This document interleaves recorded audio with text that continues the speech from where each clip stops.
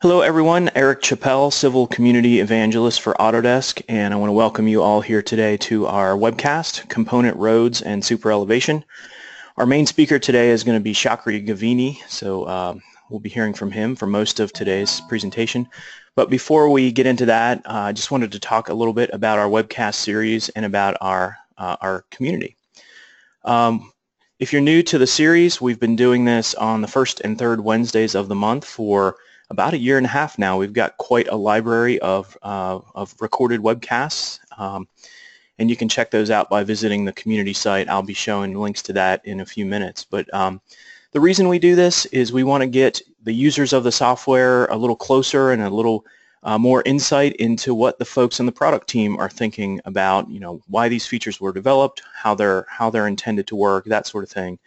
And we're really fortunate today to have Chakri presenting to us because he's had such a big part to do with the things that he's going to show, and that being the more detailed aspects of road design, many of which came out in this latest release. So we're talking about Superelevation, component roads, which many of you know was a preview feature for a while, but now it's been graduated to a fully supported feature.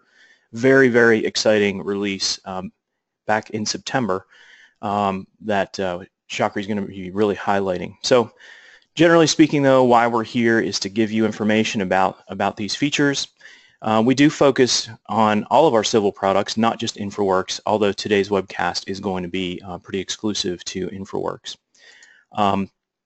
Our next webcast, I'm really excited about this. We've got a new presenter, and he's going to be coming in and talking to us about gaming through the Stingray platform and InfraWorks, and basically turning your InfraWorks models into a gaming environment, which isn't just for fun. It's actually a really effective and great way to allow your clients to visualize, to experience what you're proposing for their design. So this isn't just about fun and games. It's actually about creating an experience to get your design ideas across. So really excited about this. Definitely check it out. This is going to be 2 weeks from now on October 19th, same time slot, 12 to 1 Eastern, and watch all the usual channels for information on how to register for that coming soon. Got a couple of polls that I'd like to run by you. The first one is, what is your current usage level with InfraWorks 360? I'm going to launch that poll. And if you wouldn't mind clicking the screen to choose your answer, we're interested in knowing how heavily or lightly you're using InfraWorks 360, ranging from not even having it installed up to I use it on every project. And we've been running this poll since the beginning, so this is, I don't know, if you do the math, this is maybe the 30th time we've done it. And we're tracking the results as we go, and we're definitely seeing a shift in the right direction, and that's downward in the list toward I regularly use it on some projects.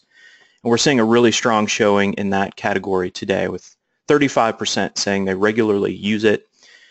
Tie for 23% on I've dabbled in it and I installed it and played with it a few times. Only 3% of you don't have it installed, and 17% say they use it on every project. So that's pretty exciting. Another poll, I'll close that one down. Thanks to everyone who voted. We'd like to know what version you're using, and not so much version as far as time goes, but what license version are you using? The full version of InfraWorks, the LT version that came with Infrastructure Design Suite? Are you on a trial? Again, have you not even installed it yet, or maybe you're not sure what you have? And historically, we've seen a really strong showing for the fully licensed version, and that's good news also to hear that folks are getting the full capability, especially now that the full licensed version includes all of what used to be the verticals, the road design, bridge design, and drainage design. Those are all rolled into the fully licensed product now. All right, thanks for everyone who voted on the polls. I'll close those down. Just want to let you in on a little bit of detailed information about our InfraWorks 360 community. The main hub page is located at autodesk.com/InfraWorks360 community, and from there you can see feeds of information from the forum, the idea station, from InfraTips.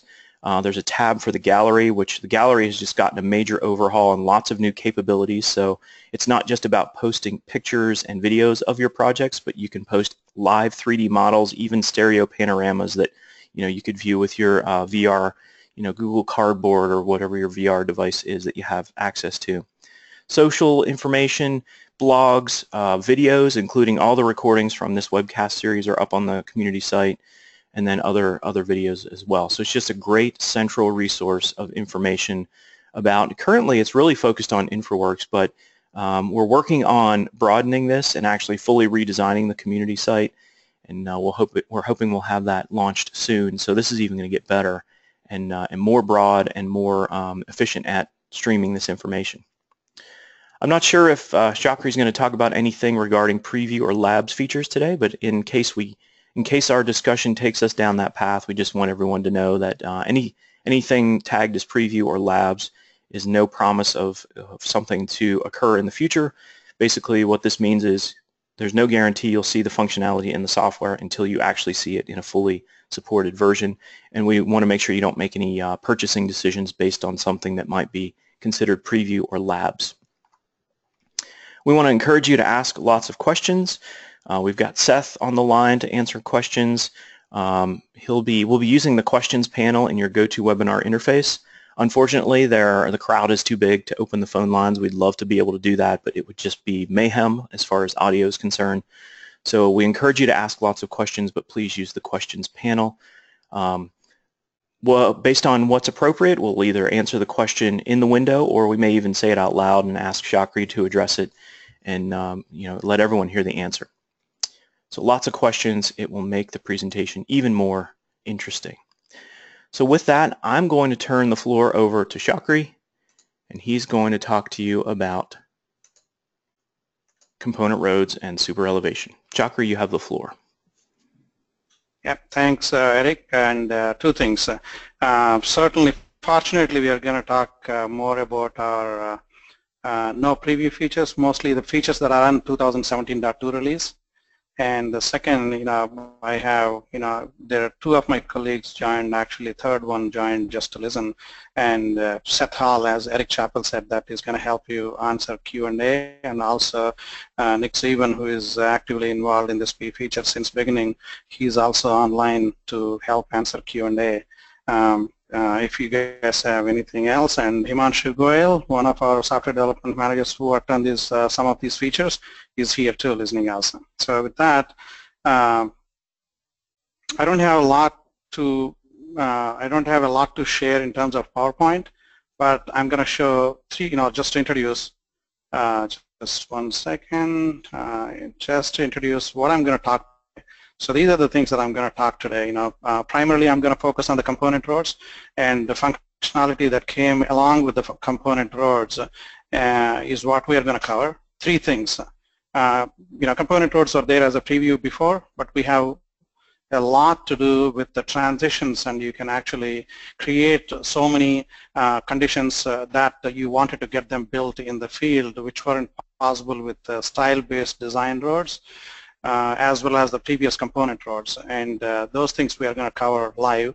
And we're also going to see the Superelevation, which is again a offshoot or benefit of the component roads, and transitions, the cross slope transitions that we achieved. We leveraged that to do the Superelevations, and I'm going to touch on cross sections and quantities briefly along the process. And all these component-based infrastructure, I'm going to walk through many of those roads, infrastructure, such as intersections and maybe hydrology analysis, briefly touch that kind of thing. So with that, let me switch back to my InfraWorks. And this is a project that I'm working. My long-term goal is actually to be able to recreate some of the projects, a newly enhanced Manchester area, airport road from Everett Turnpike, taking an exit directly through to the airport to cut the traffic through the local road. This is something that was done in the last 5-6 years, I think. I just want to rebuild the project, and I'm not done yet. That's the goal, that with the component roads, maybe in a year time, with all those functionality and beautifully, like everything in this will be done. But for now, there is a lot that can be done. So that's the project area generally, but I'm not going to touch this ramp here and all that. I'm not going to touch all that right now. For this webcast, I'm going to create from the ground up. So briefly, I'll go ahead and start showing how you create component roads and what's new in that to introduce. So I clicked here on the create tool set in roads section of the road. Click on the component roads, and first and foremost, you are seeing a series of assemblies, and I want to select one of those divided dual lane divided. I'm searching here, and maybe my spelling is wrong. Right.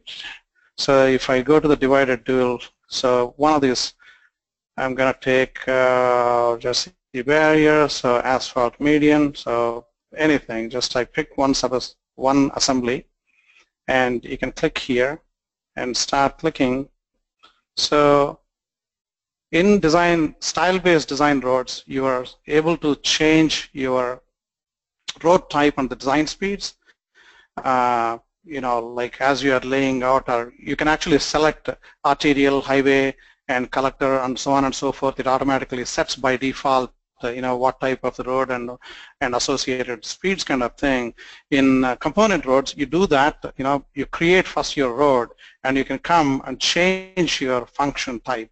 What type of the road here, and what speed is that. So any subsequent modifications, actually, it is going to pick up relevant standards. But for now, in the beginning, you're actually going to do one standard command and keep changing that for the entire road as a property. As you saw, while I was laying it out, it indicated, just like in the style-based design road, it gave you, standards-based curve geometry in the center. You can select that, and you can see road geometry. A tangent section here with the colorized one way, and the spiral and a curve on the spiral and a tangent kind of thing. So that's in a nutshell what you have, but this is not much, right? In terms of component road, it's there in the preview in the past. But if you right click, there is a lot of functionality changed. Can you guys see it? Is it too bad text? Yeah, we can't really read the text, Okay. Chakri, so you may want to just talk about what you're seeing. So, these, now we reorganized actually in this release, and right-click menu to look at a little bit better on the component roads. Starting with the top one is a show road geometry, and show design speed, and third one is a show superelevation, and fourth checkbox is a show roadside grading. And this structure actually collapses if you want to go into drainage, and the drainage is combined here if you wanted to add a drainage network and so on and so forth kind of thing. And so is the case with one new section we created for add bridge. So if you go and select on the show design speed, you will be seeing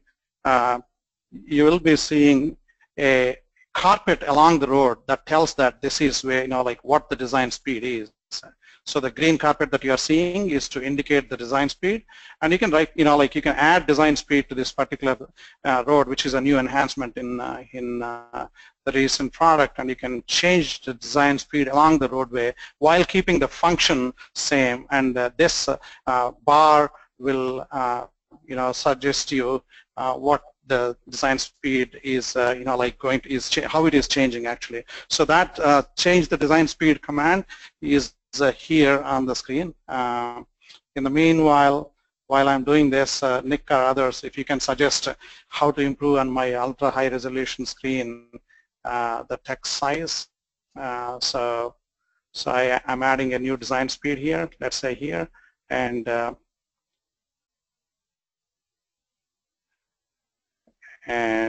so this, from here onwards, actually the design speed is changed. I can change the location, I can change the station value, I can change the design speed value, to be, let's say that I'm going to make it as a 60 miles per hour, 60 kilometers per hour, and that's one functionality here. So you can see that on the right click again. Now if I select show superelevation, it's actually going to show my road is already applied because I'm in rule-driven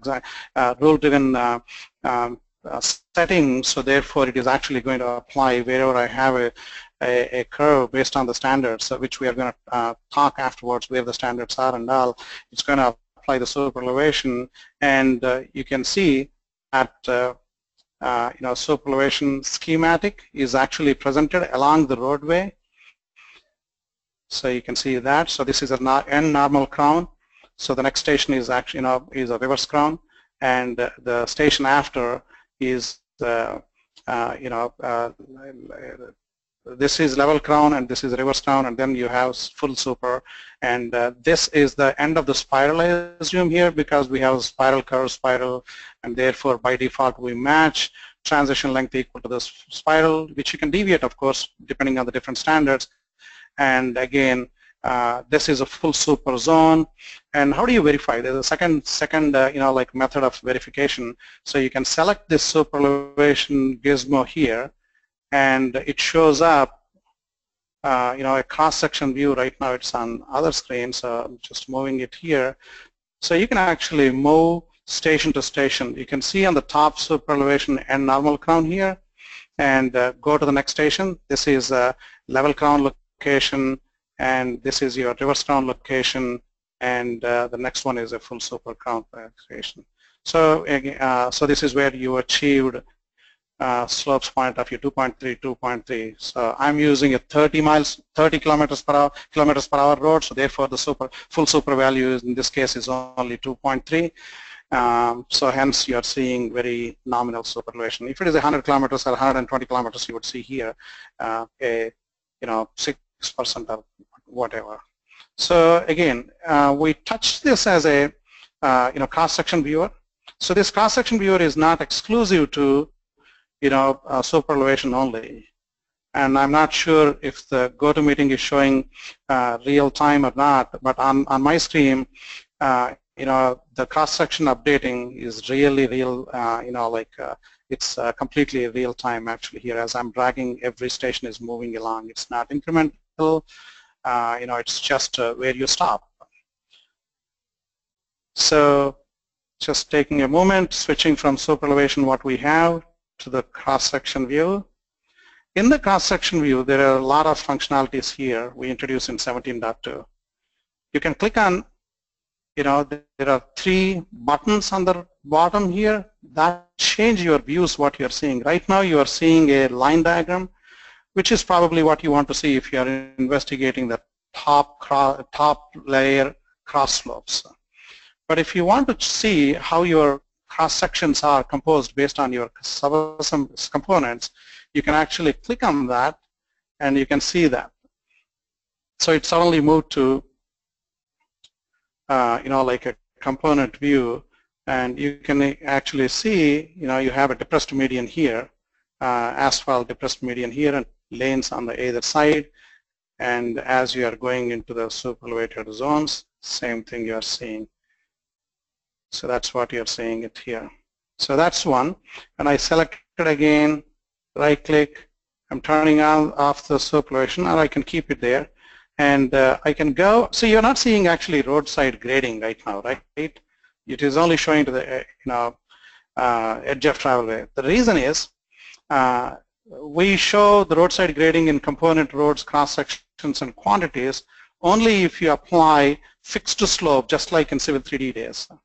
So by default, our roadways are done with a fixed width, and to see grading in your stack, our road properties panel here, you got to right-click on the on the right road, and you select the 4th one, Show Roadside Grading button, and that gives you the grading choices. So I'm changing that to fixed slope, and I'm changing grading limit 10 meters I'm going to give just like in the past, but the cut slope I'm going to change, let's say 2:1 rather than 3:1, leaving the fill slope 3:1. So that I changed, and also now I can actually select my roadside grading. I can select my roadside grading. Why am I not seeing it? Grading, fixed slope, material. So I'm going to use a grass material on that. so you don't have to see that ugly aerial map draped towards your, and you can see the roadside grading here on, like on the side now. So I can select that particular grading area. I can keep changing some of these parameters and so on and so forth. So that's one change. So before getting into the core area of what I want to talk, one more thing briefly. So there is something called here quantities. You click on this, on the lower right side of your stack or the property panel, you have a circular thing. If you click on that, it actually computes for the road. I need to move, it computes for the road quantities. Why didn't it do? So click on this play button looking thingy, and it gave me that for this road that I created, 9,673 cubic meters cut, and whatever, 2.3 multiplied by 10 to the power of 4, so 23,400 fill. Obviously this is a small area, therefore we can't fit the large numbers, and therefore we are changing the numerical things. So there is another thing that I want to talk about this. So if you click here, you see more buttons here. Explore them, right? So you can actually, the first one is you can see the detailed values. When you see that, it is going to give you, like a little more, elaborated, just a view of the numbers. And the second one, if you do, it's actually generating, it's going to generate a report. So this, I can create it as a CSV file, and I can say, save that, and that will be saved, to my just in my desktop. I think it's saved, and let me see what file it saved to, so that I can, so MHT airport, so model name, and desktop. I'm going to go to my desktop, so I'm selecting MHT. Doing it in my documents,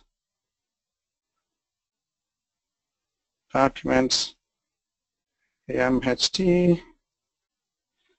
Yep, so it did store it in my documents, and I just brought it in here. So this is the report. This formatting is not as you would expect to see it in Civil 3D at the moment for stations, but the values are very similar. Like it's giving it a 20-meter interval, cut areas and fill areas, and net cumulative cut, and so on and so forth.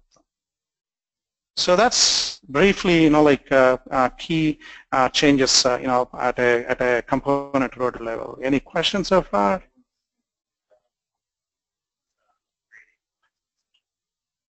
Yes.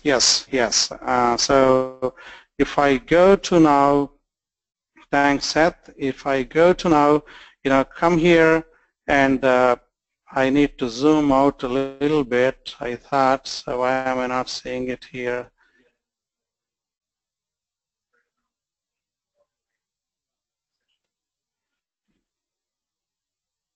Oh yes. So this view as well as, yeah, you can see it now. So you can see the roadside grading on the sides, edges now. I'm going to go to the second one also.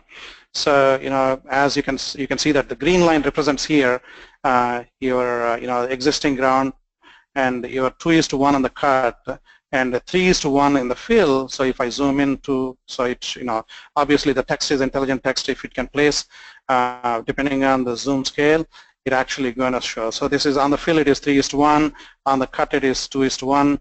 That's your like your cut fills. You can also see another view, which is the third choice, radio choice here on the right in the section viewer. This is actually a view which is actually calculating your datum surface from your components, and those datums are compared against your existing ground to calculate cut fills.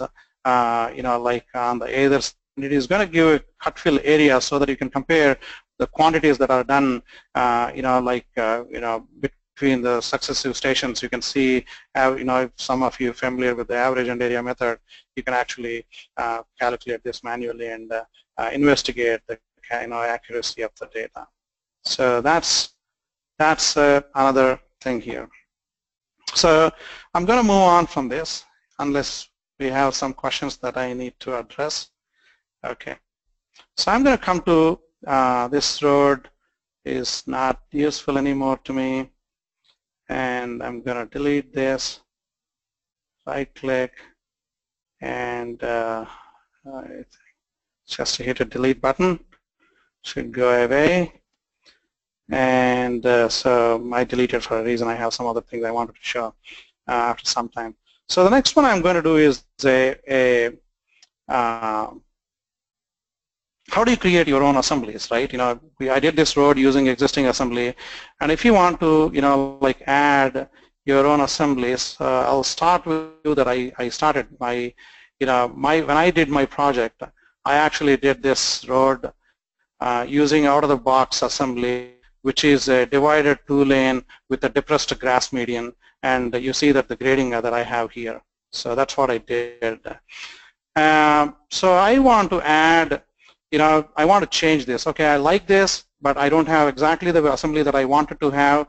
So, but what I need is I want a sidewalk on either side, and at the end of the side, you know, between the sidewalk and the road, I want to add a curb and gutter. So that's the workflow that I wanted to do, right?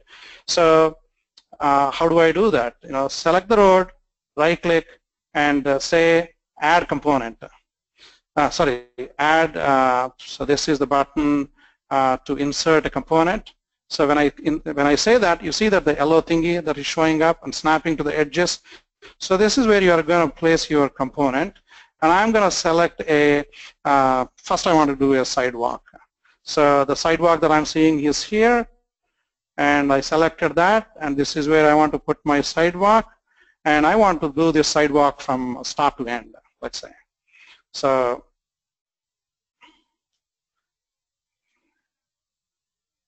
oops, it's refreshing, and I'm selecting this, and it shows up a mini toolbar here, and I'm saying, okay, end of the road, start of the road. You take this to the start of the road, and it refreshes.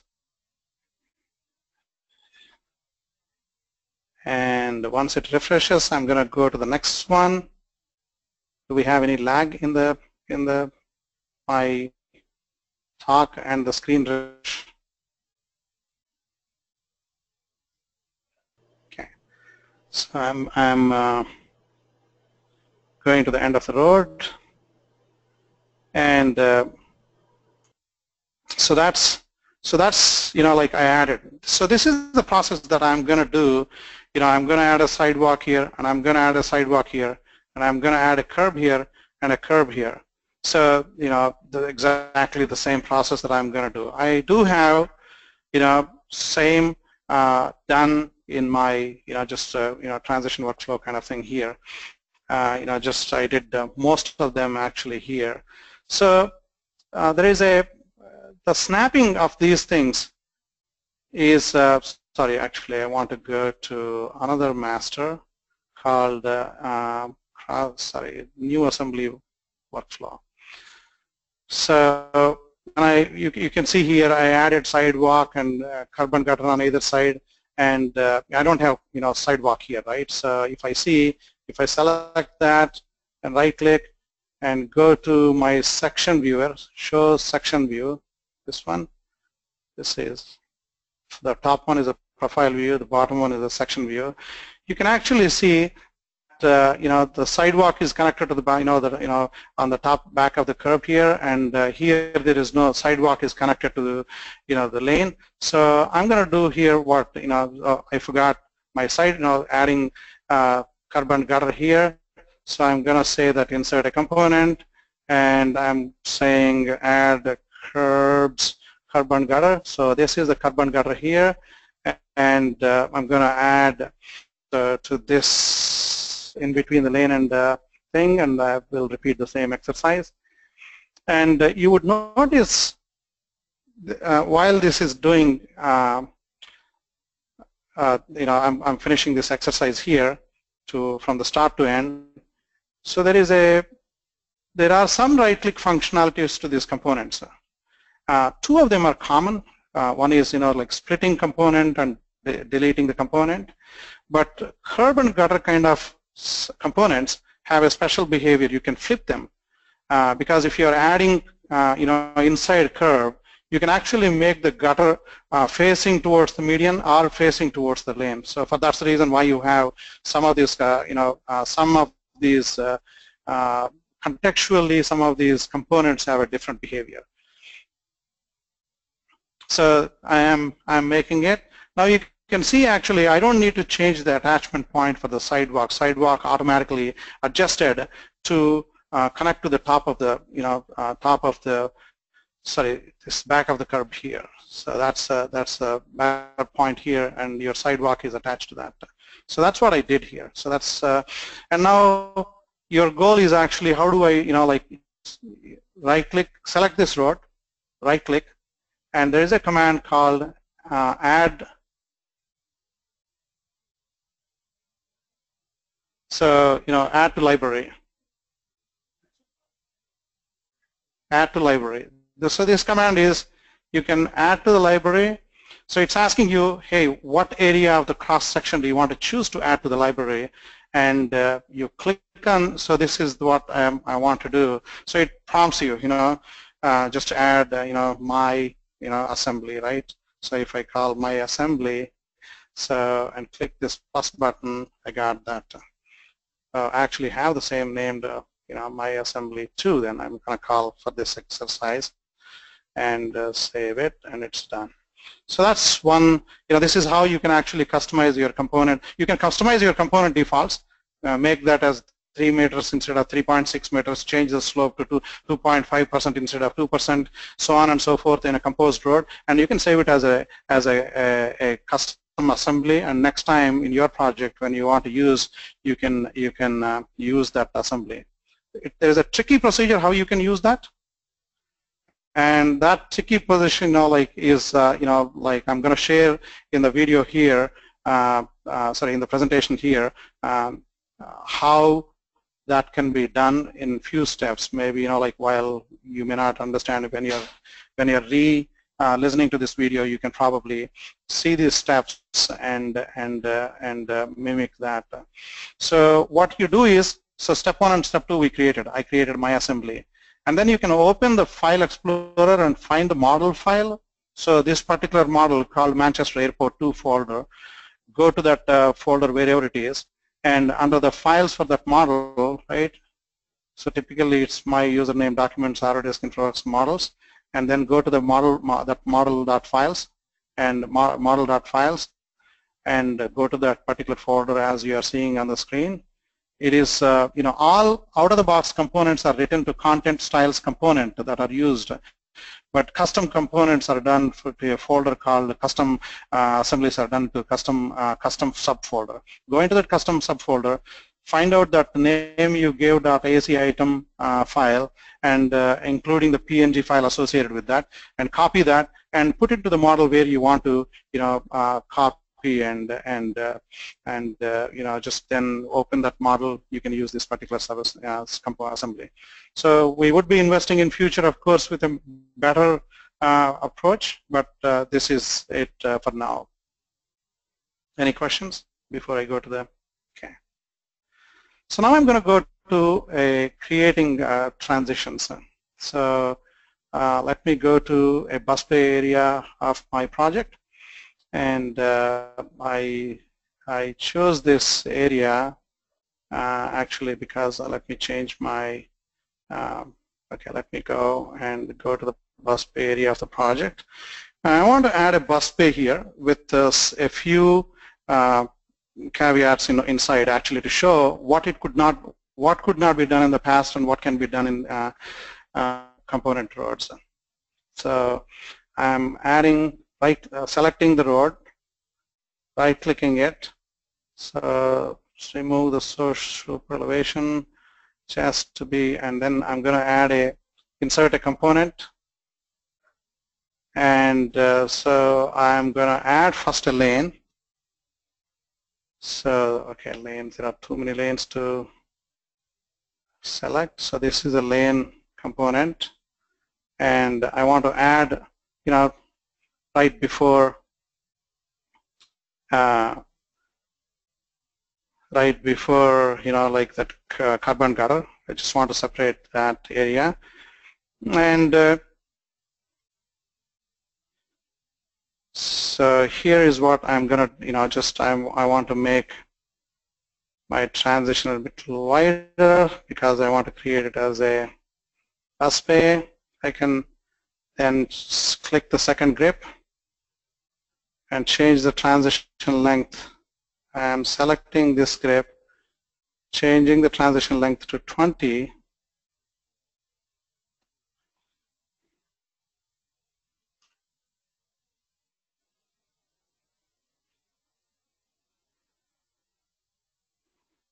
And while waiting, so you can see that I'm able to change the transition lengths both graphically and have different transitions, have transition length graphically as well as by typing in the values. And actually, I can right-click and I can say, hey, I don't want any transition on the other side, right? I can simply say that, and I can make it not to have the transition and just the transition to go away completely. And whenever I want, I can actually bring it back a transition. So if I'm doing that, I need to adjust, a few other things here, to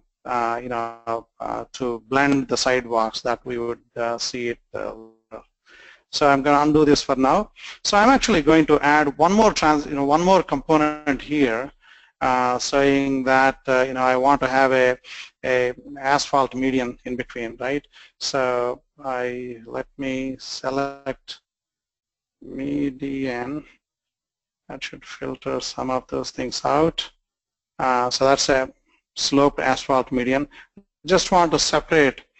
I want to separate your busway with some other kind of thing so that the traffic in the busway area won't crisscross the lanes actually. And now in this example, you can see your transitions don't have to line up either. So you can actually have transitions of one element overlapping with another element, as you can see here. Therefore, your lanes are actually adjusting. And and you didn't let's say that you wanted to make a little more improvement as you are into the busway, assuming that the traffic is going in the direction of UK and India. So I want to add a lane here, just additional lane. Just go ahead and add a new lane. So the lane component is here, and I'm going to it snaps automatically to on the other side, and I'm adding a small lane here so that either you call it as an exit or entry. I just want to just smoothen it out. You can do that.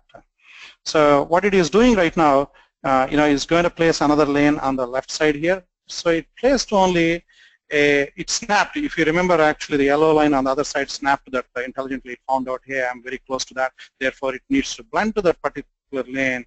So it blended that, and it only added the transitions on the one side. So that's one thing. Now, if you want to add a small sidewalk, just for the heck of it, now, I want to do it, a small sidewalk I want to add in between, let's say. So I want to show here. Actually, I can show what I want to show right in this example. So if you want to take this, first of all, it is blending in because the width of this road and width of this road happen to be the same. Therefore, I have a transition out here. That's what you're seeing, the two grips.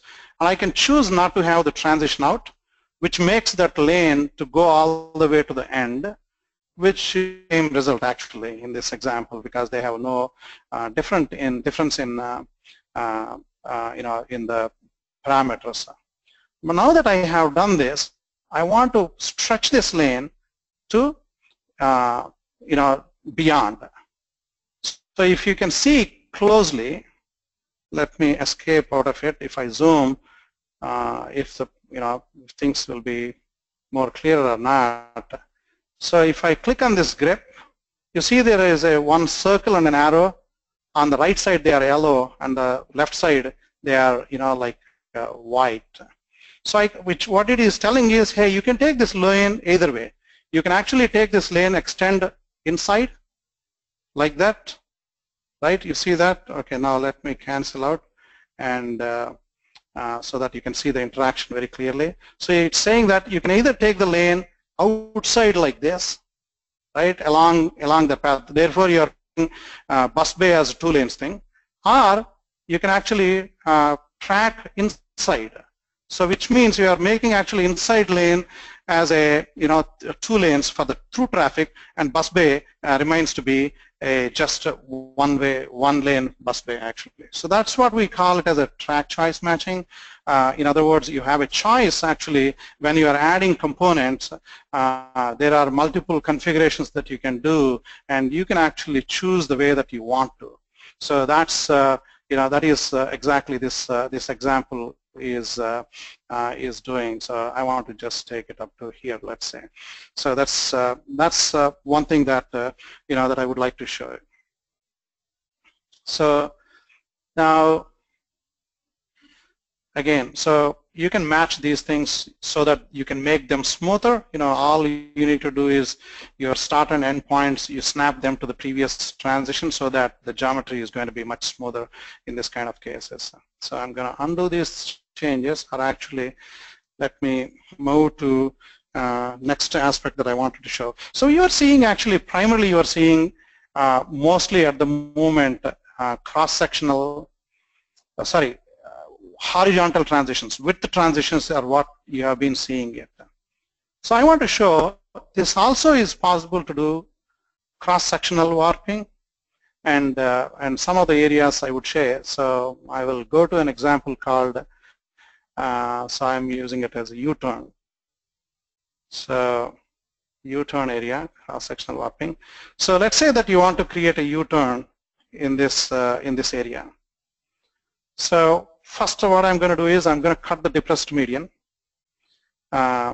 Actually, why don't we do in a different road, because we create new assembly, right? I want to show that, hey, this new assembly is not a lie.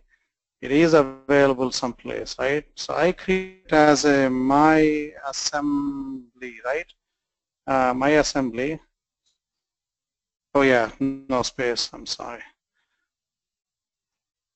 No space, and this is my assembly 2 and my assembly I created in the past. So I'm using that particular my assembly and double clicking a simple road, and I'm just zooming in. Same thing you could do in the other thing too, but so that's my assembly is actually a custom assembly in a different folder, so therefore I just use the such command. So what I'm going to do here is to create a U-turn. So I'm going to split. Sorry. So I selected this component, right-clicked, and I'm saying that split. So first and foremost, you can actually replace the subassembly component with something else. And I'm going to split this component here. So it made this component 2 pieces. And again, I'm splitting this component somewhere here, and I got that. So, for a simple procedure, there are multiple ways that I can do, I'm going to show, but one of the simple things that I can do is I'm going to change this to, just for an example, I'm going to replace this with a sloped median. So asphalt slope median. That's the right one, right? So that's the asphalt slope median. Said OK. So this asphalt depressed median is actually the same as it's depressed again. If you see the cross section, right click on that, go to section view, and you can see that the road it's actually depressed into -3% inside, -3%. You don't want to cross the road like that, right? So actually, yeah, so that I'm looking into the depressed. So what I will do is first I will go and change its properties, and this is how you can change the create new assemblies too, right? So I'm going to change the width is same, and I'm going to change the slope to 0% because I want to make that area as a flat area as the traffic takes a U-turn, and I'm leaving everything else as the same thing. The moment I make it as a 0%, you will see that the cross sections of these things don't match. So if I go here and click somewhere else so that I lose the visual noise, you can see, sorry, right now actually these two things. I think I should come here. So you can see that the grass is depressed at 3%, whereas your asphalt is 0%, and therefore you see that there is a vertical phase difference because the center of the median is actually not on the median center. It's the plane that is connecting. Actually, this happened to be in this content. This content can be anything. You guys can design the way you want. But in this example, the center line is actually the face that is connecting the left edge of the median to the right edge of the median. The center point, which is in space, is a center point actually. So that's where the profile point, and here it is depressed. How do I do that? How do I fix this vertical inconsistency in the geometry? So what I'm going to do is I select the same technique. I'm going to select this asphalt median, right click, and I'm going to say split, right? Small section that I want to warp. What I want to do is I want to warp my, let's say that I want to warp my grass median so that, at the edge it is going to blend into the 0%. Right, and now I made a small piece, and I'm going to go and actually I don't need to do that. These are the two same type. You can do it this way too. You can actually change that to 0% and then transition this to this. We'll do that. Because I started that, let me do that. This is a long way, guys. There is a short way I could have done. Let me do that. And then I select this component, right click, and say transition out. So the moment I say transition out here, so these two things are blending. So these, the cross-sectionally, they are actually, this blends. This face warps into this face, and these two faces are anyway, like 0% and 0%, they connect. Now you don't see that vertical kink. So we are also doing cross-sectional warping this way. And I could have actually done in a different way. So I could delete this component and select this component, right, and select this component. Take this, I think there is a snap button. You see that snap button? The moment I snap, it snapped and it blends to that thing, and you lose your cross-sectional inconsistency in the model. This is very clear, very nice. In Civil 3D and other places, all these things you may have to do by matching the feature lines, extracting them, design their cross slopes or profiles, and you match those, target them, and so on and so forth. Here we are getting into more intuition, intuition-based approaches, and of course, at some point we would be giving you, more control on the way that you want to do. But by default, we want to give you what ought to happen, and therefore you don't need to make so many edits later actually. So that's one goal. So that's a cross-section warping, and there are many other examples that I can show in the cross-section warping here. So if I go into my master, simple things, you can see I have an example here. Any questions so far?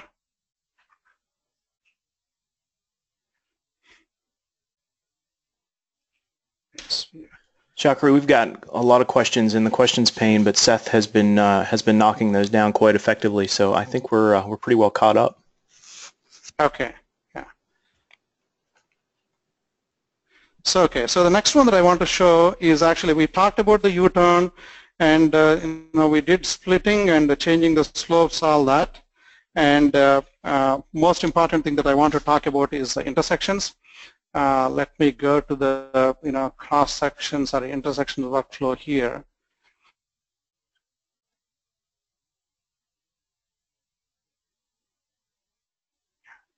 So this is engineering views, sorry, intersections. So I went into the intersection workflows and going into my bookmark saying that, so base view, superelevation view, this is the road that I have here. And you can see that here I did So some change that I did here is that in this example, I have a 2-meter wide depressed median, and we changed it to 4 meters depressed median as it is approaching the intersection here. And this is not a new functionality; it is there before too. But I just want to emphasize in component roads, we do support the turn lanes, right? So first and foremost, I want to touch based on, I'm selecting here, right-clicking, and going into the section view. So the section view. So you can see that, the views are supported in the intersection area also. Only thing in the intersection area, you can see the warping happens in this example on the left side. So the moment you head into the intersection area, you are seeing more grade breaks. That's because we actually get based on the, you see that, based on the top surface, because the direction with which your components are applied are not perpendicular to your baseline here. It is in fact on the T-junction.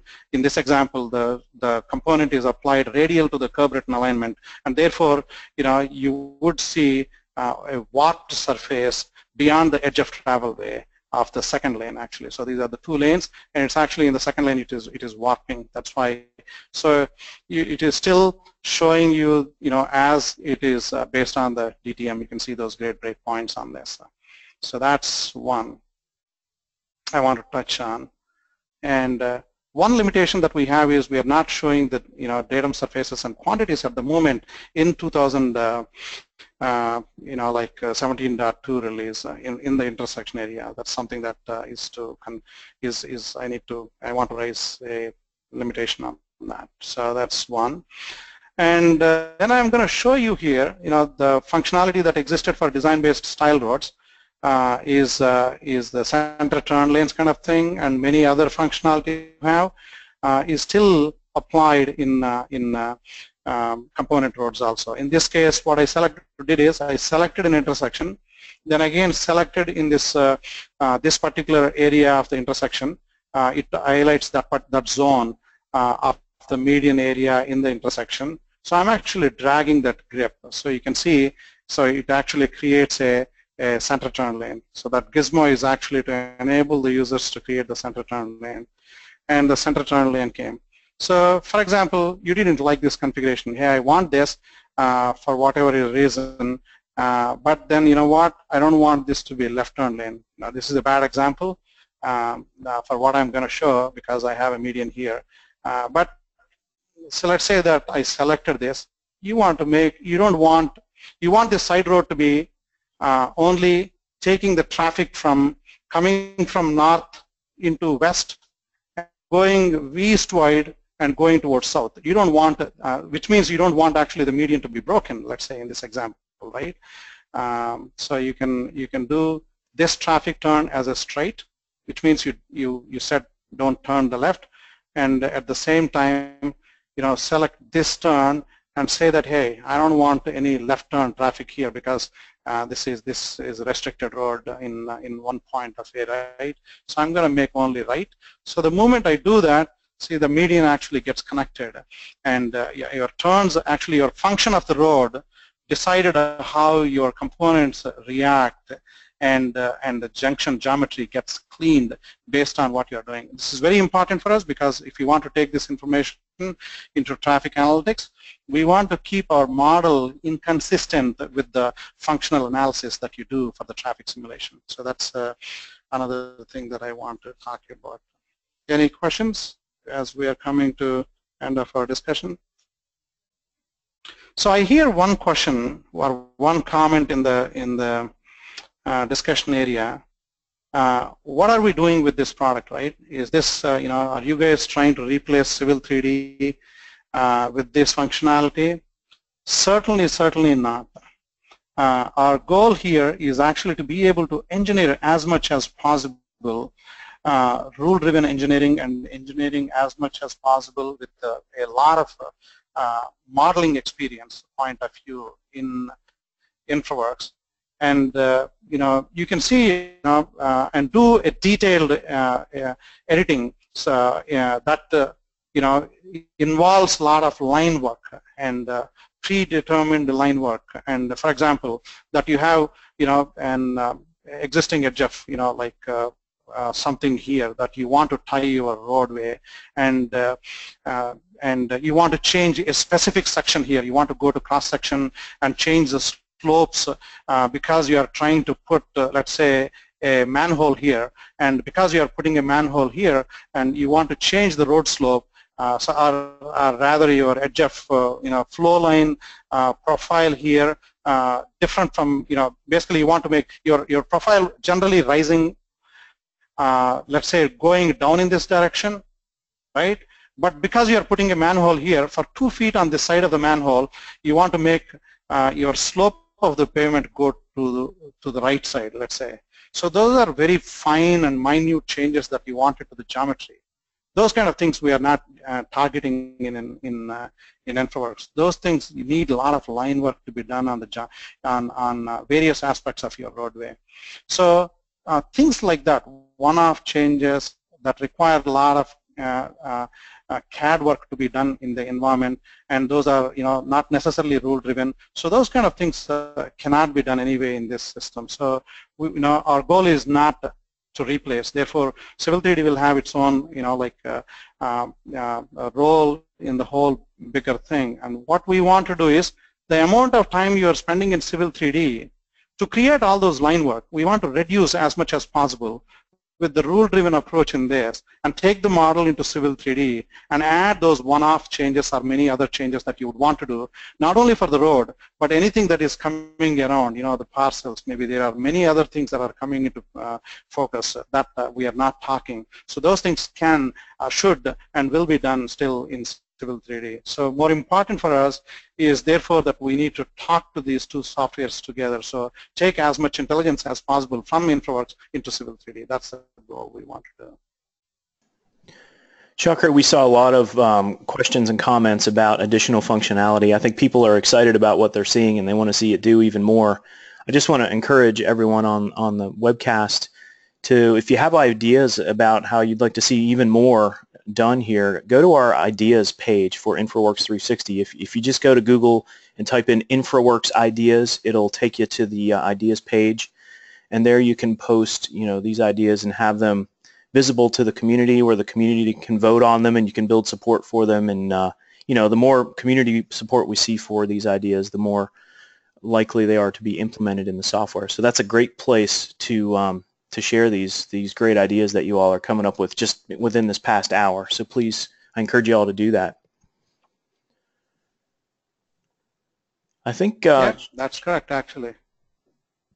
Chakri, I think we're just about coming to the top of the hour. I'm showing about 2 minutes, so I'm going to take back control of the screen, if that's okay with you. Sure, yeah. Thank you, Eric. And I just want to remind everyone, 1 second here, get everything in order. I just want to remind everyone that we have another webcast coming up in 2 weeks, and just want to make sure you are watching the different community channels for information on signing up for that. I think it's going to be really interesting to see the Stingray technology and InfraWorks 360 come together and see some of the fun and useful stuff you can do with this platform. So with that, I think we'll wrap it up. I want to thank Chakri. Thank you for doing such a great presentation. This is definitely, based on all the questions and comments, this is something that people are very interested in and working with right now. I know personally I was really excited to see component roads graduate with this release, and Superelevation introduced and cross sections introduced. This is just a really exciting release from an engineering design standpoint, and I thought you did a great job of showing everyone how it works. Thanks to everyone who attended the webcast. Thanks to Seth for very effectively knocking down lots and lots of questions. Nick also. And we hope to see you guys again in 2 weeks for our next webcast, and for every webcast after that, because as far as we know, this series is going to continue into the foreseeable future. Have a great week, and we'll see you next time.